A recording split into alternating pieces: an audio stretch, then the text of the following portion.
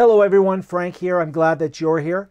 This video I'm going to talk about running a Microsoft Teams meeting on an iOS device. So I'm going to show you how Teams meetings work on an iPad and an iPhone. I'll show you how you can go in and share different things from both those platforms and some of the limitations we have and some of the benefits we have as well. Let's go have a look.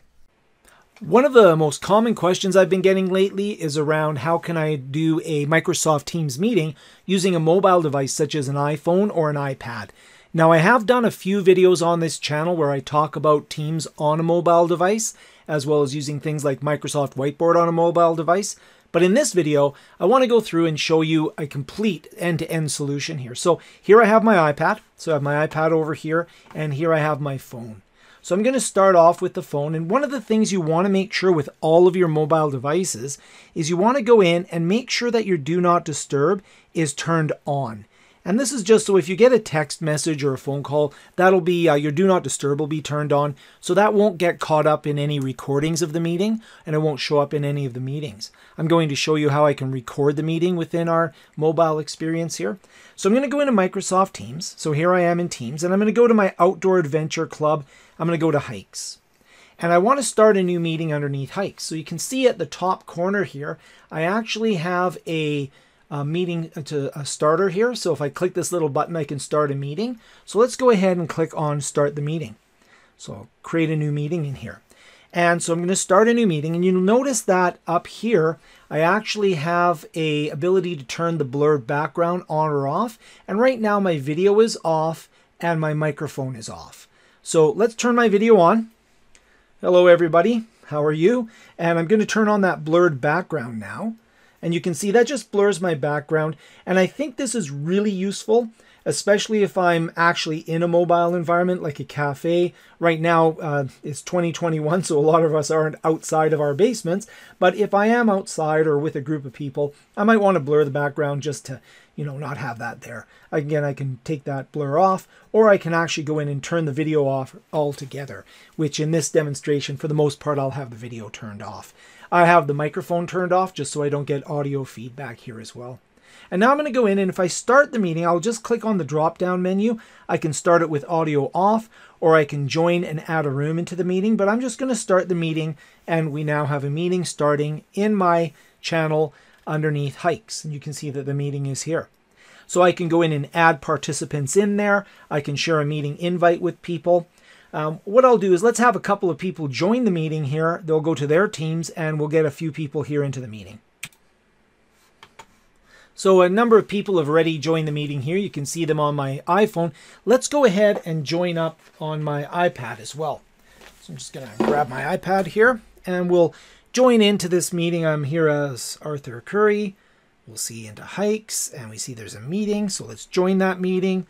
And again, I could put the background on there. It's just me again, but put the webcam on. It's just me again. So I'll turn the webcam off, and we'll join that meeting. And now Arthur's joined into the meeting as well.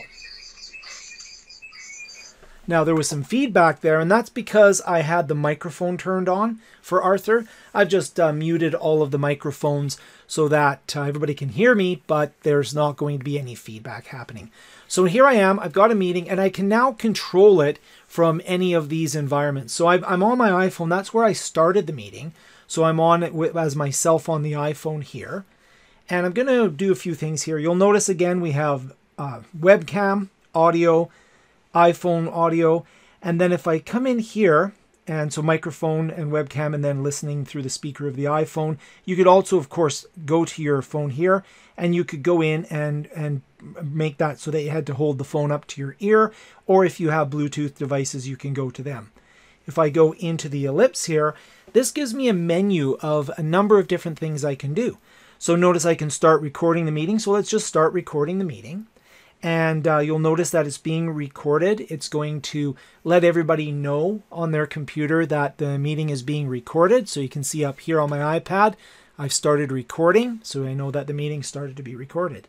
If I go in there at the ellipse, I can turn it off, but we'll let that run for the remainder of this demo. I can turn on live captions. So now when I'm speaking, everybody can see what I'm saying, and this is a very helpful tool, especially if I'm in a bit of a noisier environment. So now I've got on there, the live captioning. So we'll just have that come in effect. Make sure I've turned that on. And you can turn off live captioning as well. So the reason we're not seeing that is because, of course, I don't have my microphone on for the phone. So now if I start talking, I'll get a little bit of feedback because the computers are near me. But you can see that live captioning is happening. So I just turned off the microphone, which of course will stop the live captioning from being captured. So I'll go into the ellipse here. I can put myself on hold and then return to the meeting.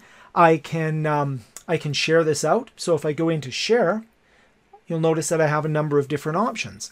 I can share PowerPoints that are on my phone. In this case, I'm on my phone. I can share a photo from my phone. I could share a video. Now, when I share a video, this is not a stored video, such as a video that's in, if I go into share video, it's just going to go into, well, there's the cables on the back of my computer there. So I can go in there, I can share a photo out, I can go into files and share that out. But it's not the same as sharing out, say, a YouTube video, which is a question I often get. And hold on for a second, I'll show you where that is. I can raise my hand. So you can see that I've raised my hand, and then participants in the meeting will see that I raised my hand. It was briefly there. And you can see that on my icon here, I should go out of here, that Frank has his hand raised. And if I look over here on the iPad, Frank has his hand raised. So that's raising my hand. Make sure I lower it. And then if I go into the ellipse here, I can go to the dial pad if I need to dial in numbers. I can start the video with blur. I already talked about that. I can turn off incoming videos, which can save a little bit of bandwidth. That's usually not a concern. And I can even change the layout. So if I go to change out the layout here, I can go into together mode. Now, because I'm not using a webcam here, my together mode's not terribly exciting because I don't have any webcams running. But this will allow me to see all of the different participants in that together mode where they're, in sort of an auditorium here, and I can see them in a little bit of a different orientation there. But in my case, I'm just going to turn off the together mode because I'm just using the gallery icons. So that's an example of running the meeting and showing the meeting here. Now, big things here, if I go into the sharing again. When I go into sharing, I can also share my screen. And when I share my screen, this is where it's talking a little bit here about everything, including notifications, will be recorded. And that's why I put it into Do Not Disturb. So now I'm actually broadcasting from this device. Okay, so we're going to go in here, and there's a few restrictions that may occur if you're like in the car and such. So we'll go in there. I'm going to start the screen broadcast. And in this case here, you'll notice that screen mirroring is active. So I'm not going to be able to share because I would then be broadcasting out my screen on my computer. So it's kind of a tricky little thing there, but you'll see that in order to start the broadcast, you have to be disconnected from things such as your computer. So I'm just going to disconnect my phone. Okay, so I've disconnected my phone, so I'm no longer doing any type of screen mirroring. And on my phone, I'm going to start the broadcast. And you'll notice on my iPad, it's going to show that I am Frank. I'm now working with a broadcast. And now everything on my phone here is going to be broadcast to my team. So here I am. I'm on my iPhone here. So I could go in and let's say, for example, I wanted to share out a web page. I could simply go to my browser and I could start showing a web page. These are stamp collecting supplies, so I guess I was there briefly. But you can see here that anything on my phone, and if I got notifications, those would show up as well. I could go out and I could do something like share out a YouTube video. So let's just pop into YouTube, and we'll go into YouTube and look at, let's say, a cool web YouTube channel here. But the problem here is I will not be able to share out the audio of this video broadcast. I'll only be able to share out the visuals. I'm just sharing my screen. And right now there is no way for us to go through and share the system audio from the phone to an audience in a Teams meeting on a mobile device.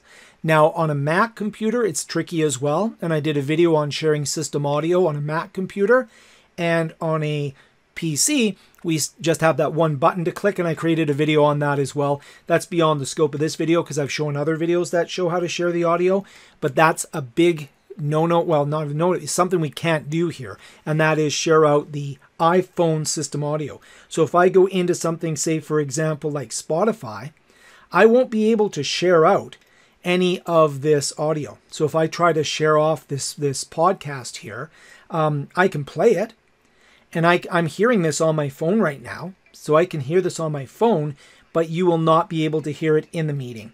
So that's kind of a gotcha within the sharing out. Now, once I'm done the sharing, I have to go back into Teams, and I can click the button to stop presenting. Now, I'm no longer presenting off of my phone, and I can resume whatever team activities I'd like.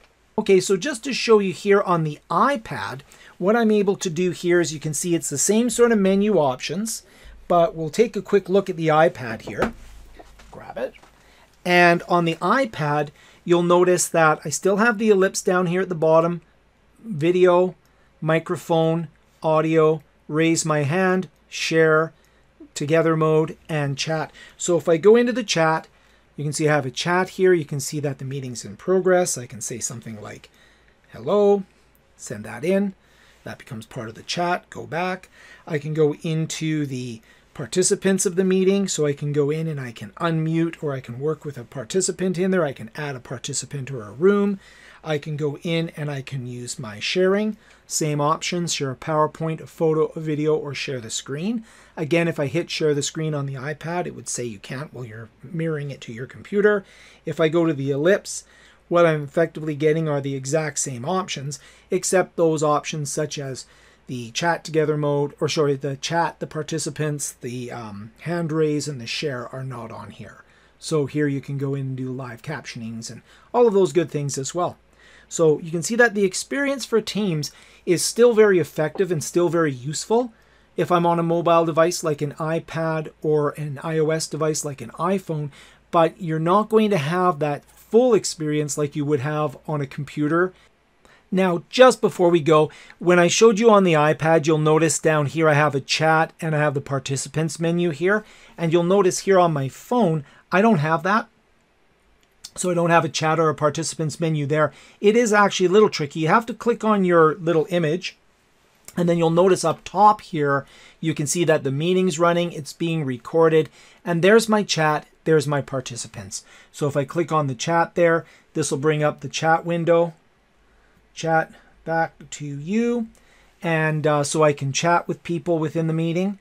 And then if I go into, just go back here, I can also go into my participants, and that's where I can go and do things. I'll just move this out of the way. I can mute everybody within the meeting. I can see who's active right now. You see I have Arthur here is who is there. That's who I was chatting with, and I can go back to chatting with Arthur. Right, so I can go back to chat with him. Oh, go back here and chat with Arthur. So we're having a chat in there. Or I can go in and I could go back to the participants. And underneath the participants, again, we could go in. You can also, if you have a Teams meeting room, which is some hardware solutions that are coming out by Microsoft, you can add that room in here. That's beyond the scope here as well, but there's some cool hardware coming out. Hopefully I'll get a chance to play around with that and do some videos on that as well.